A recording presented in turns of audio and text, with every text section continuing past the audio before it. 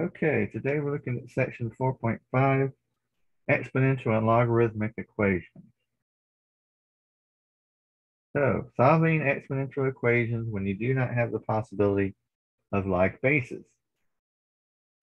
So, the first thing to do is take the natural log of both sides and then use properties of logarithm. So, if I take the natural log of both sides, I have the natural log of 8x equals the natural log of 21, which is x times the natural log of 8 equals the natural log of 21. So x equals natural log of 21 divided by the natural log of 8. When calculating, don't forget to close the parentheses. I have natural log of 21, close parentheses, divided by natural log 8, close parentheses, enter, and I get something along the lines of 1.4641.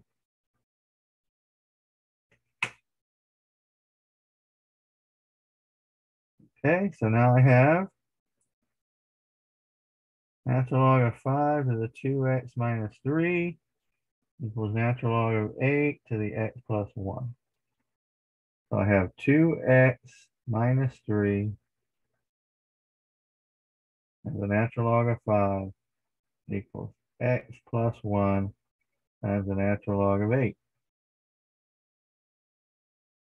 So if I divide both sides by x plus 1, I get 2x minus 3 over x plus 1 equals the natural log of 8 over the natural log of 5.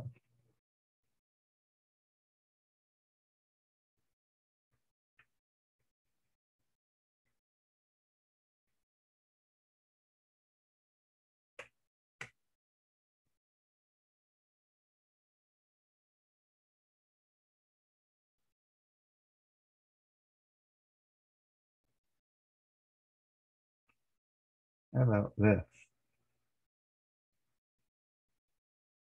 2x natural log of 5 minus 3 natural log of 5 equals x natural log of 8 plus natural log of 8. Go ahead and pull this over here. I have 2x natural log of 5 minus x natural log of 8 equals natural log of 8 plus 3 times the natural log of 5. Factoring out my x here, I have x times 2 natural log of 5 minus natural log of 8 equals natural log of 8 plus 3 natural log of 5. So x equals natural log of 8 plus 3 times the natural log of 5 over 2 times the natural log of 5 minus the natural log of 8. And personally, we can estimate this. We could figure out what this is.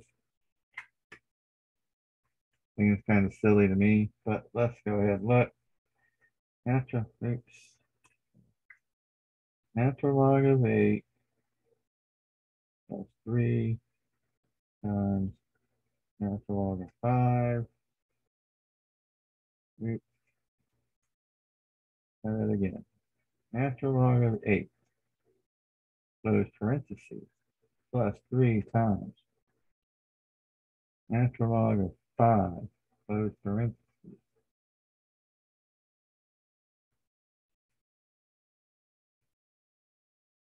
Log 5, close, minus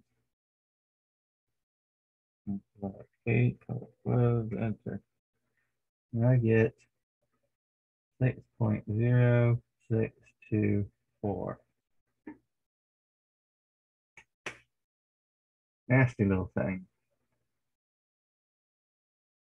Okay, so here, first I'm going to subtract 1 from both sides. So I have 5 times 1.2, 3x minus 2 equals 6. Then I'm going to divide by 5, so I have 1.2 3x minus 2 is equal to 6 over 5, which happens to be 1.2. So what does that tell us? That tells me that 3x minus 2 has to equal 1. So 3x would equal 3 and x would equal 1.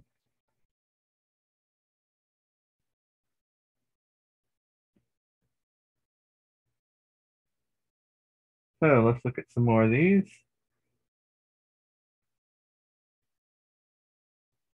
I have 7 to the x is equal to 12. So the natural log of 7 to the x equals the natural log of 12. X times the natural log of 7 equals the natural log of 12.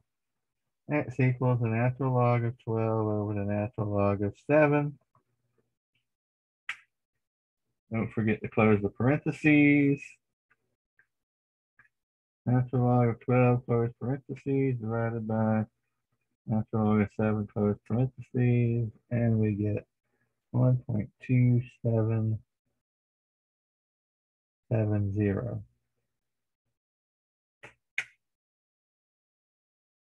Okay, same thing here. I have 2x minus 1 times the natural log of 3 equals x plus 2 times the natural log of 0.4. So this is 2x times the natural log of 3 minus the natural log of 3 equals x times the natural log of 0.4 plus 2 times the natural log of 0.4. Okay, so bring our x over. So I have 2x natural log of 3 minus x natural log of 0.4. Bring my natural log of 3 over. 2 natural log of 0.4 plus the natural log of 3. Factor out my x here. I get x times 2 natural log of 3 minus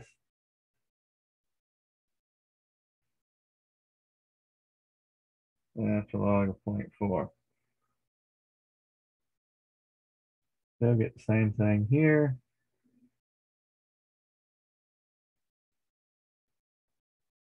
To do my division, and I get 2 natural log of 0.4 plus natural log of 3 over 2 natural log of 3 minus natural log of 0.4. And again, you can look at that. We can raise 3 to the second power and get 9. Then we can divide it by 0.4. Do the same thing here. So there's ways to solve that.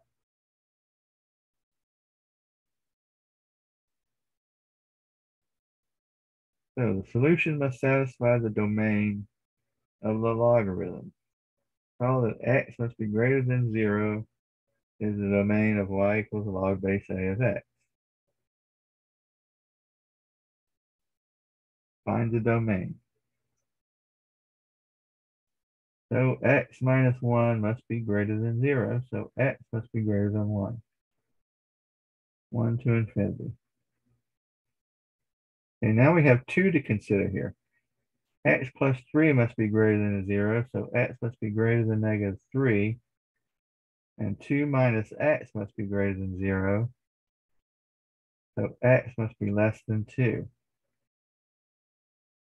So that means negative 3 to 2.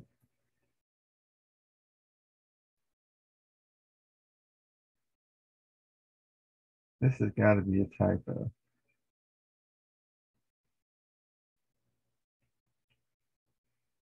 Solving logarithmic equations.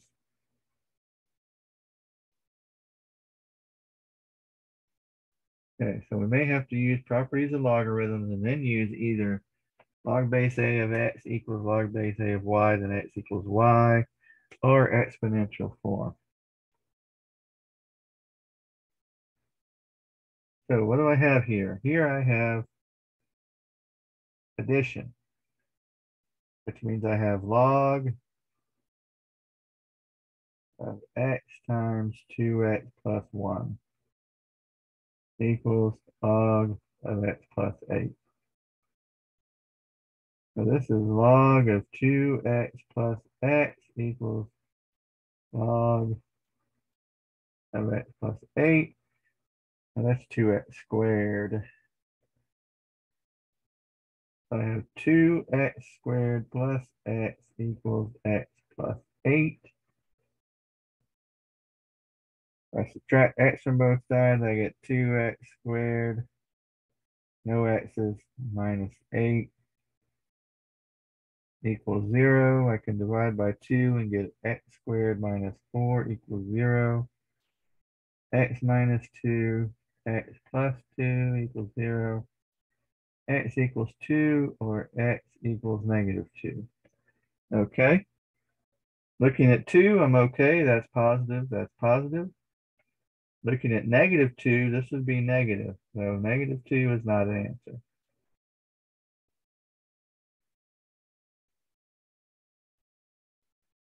So here my bases are all the same. I have the log of x plus 6 over x plus 2 equals the log of x. No. X plus 6 over x plus 2 equals x. Go ahead and multiply both sides by x plus 2, and I get x plus 6 equals x squared plus 2x. Go ahead and subtract x. I get x squared plus x and subtract 6 minus 6 gives me 0. So here I have x plus 3 x minus 2 equals 0. So x equals negative 3 or x equals 2. Okay, 2 is fine, negative 3 is fine. Negative 3 is not fine. That means take that, but 2 would be, so 2 is our solution.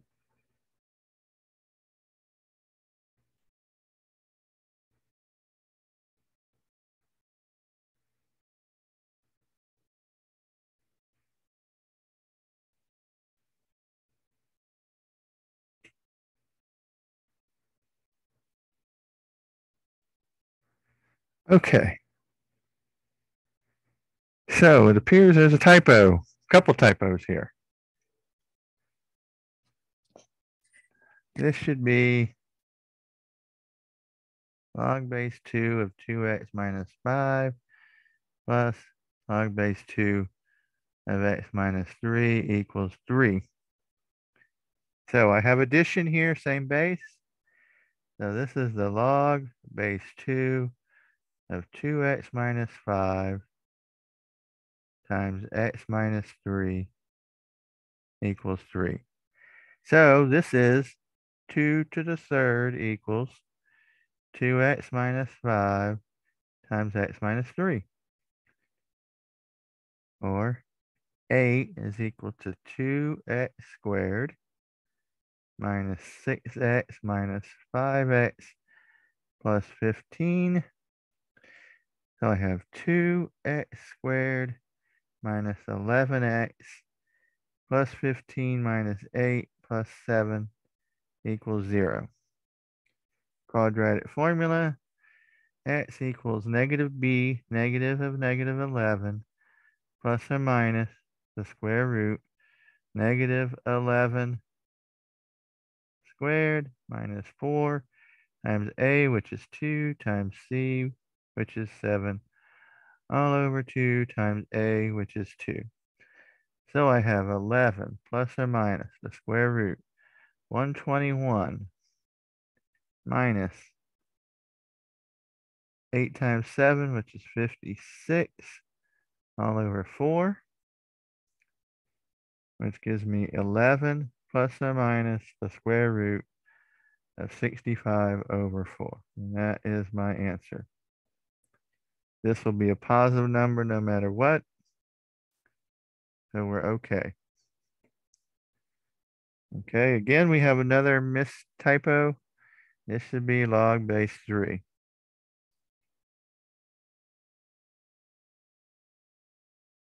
I'm not sure how these typos came about.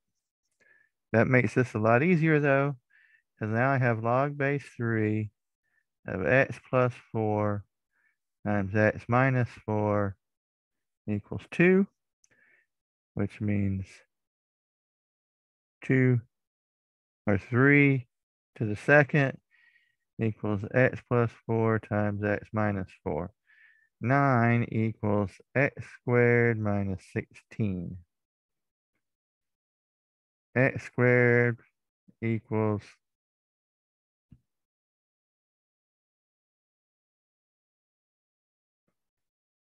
25.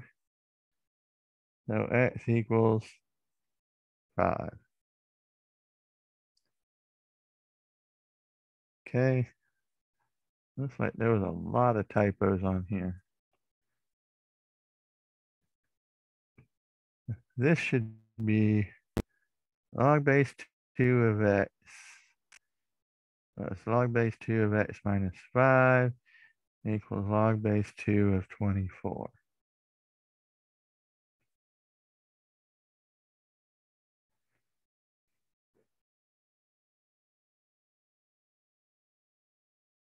So this is the log base 2 of x plus the log base, oops, log base, well, let's do this. Log base 2 of x plus log base 2 of x minus 5 minus log base 2 of 24 equals 0. So this is the log base 2 of x times x minus 5 over 24 equals 0. So what does this tell us?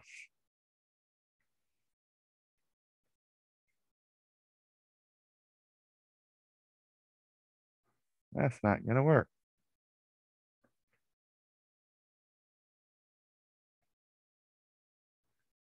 Let's look at this.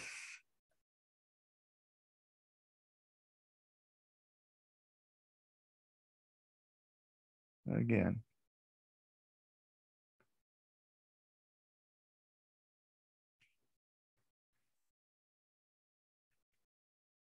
So I start out with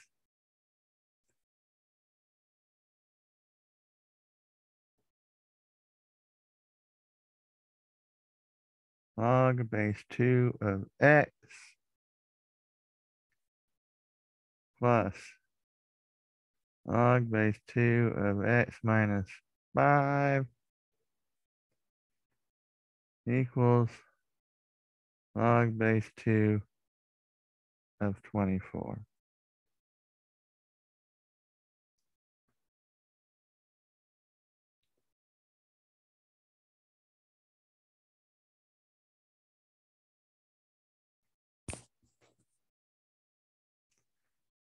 So this is simply the log base 2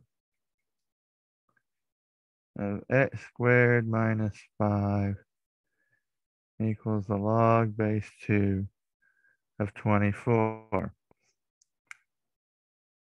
Overthinking. Be careful. X squared minus 5 equals 24.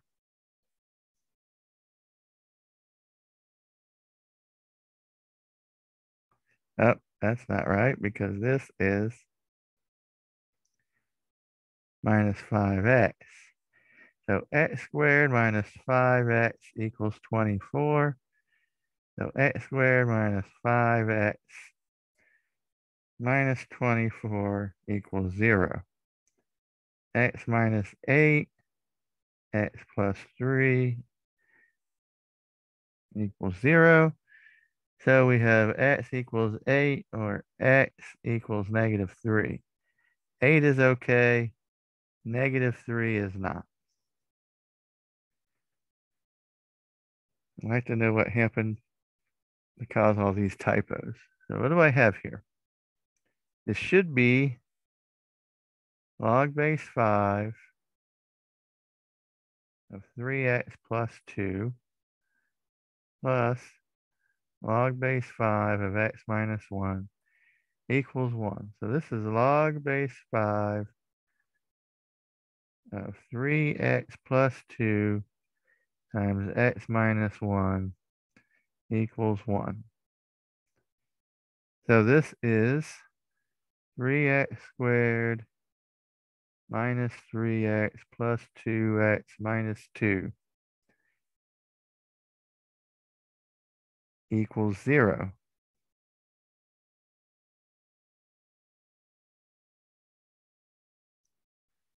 So I have 3x squared minus x minus 2 equals 0. So we have 3x plus 2 x minus 1 equals 0. So x equals 1 or x equals negative 2/3. I put negative 2/3 in here, I get a negative. So that doesn't work.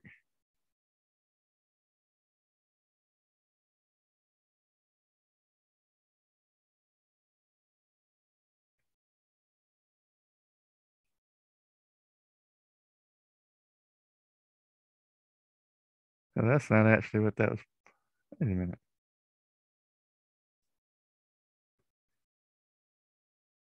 Base 5 of 3x plus 2 plus x minus 1. 5 to what power gives me 1? 0. Where do I have a mathematical issue? Let's see. 3x squared minus 3x plus 2x minus 2. Negative 2, 3x squared. No, that's right. That is it. So that is it for this one. Some of these can get quite convoluted. I'll keep that in mind when it comes to testing. Have a good day, and I will see you next time.